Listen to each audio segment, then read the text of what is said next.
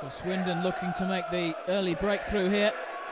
It's a high ball, difficult one to deal with, and here's Michael Timlin.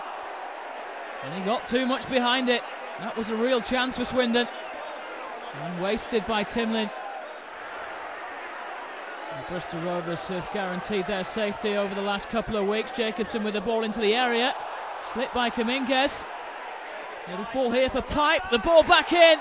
And Ricky Lambert with the shot. Good save by Peter Brezovan in the Swindon goal.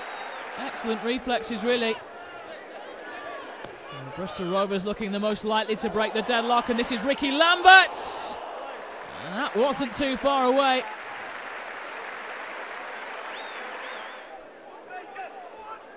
Kaminges for Swindon. Searching ball forward. It's cut out. Bit of a mix-up, though, and Simon Cox may be able to profit on that. He can get the cross in as well, and it's Peacock all alone. And he should really have done better there in that situation. Corner kick to Bristol Rovers. And the drop here for Lambert. And cleared off the line somehow. May have even hit the Bristol Rovers player on the line.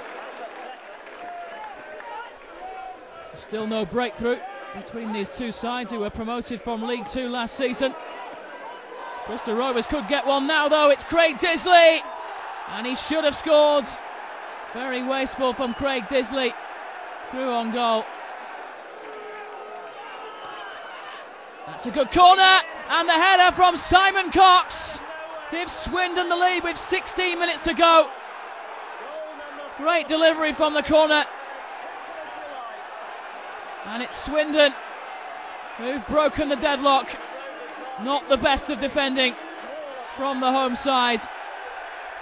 Cox is going to get a booking here.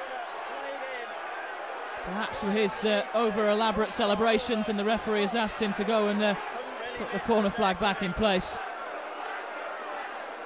But it's 1-0 to Swindon.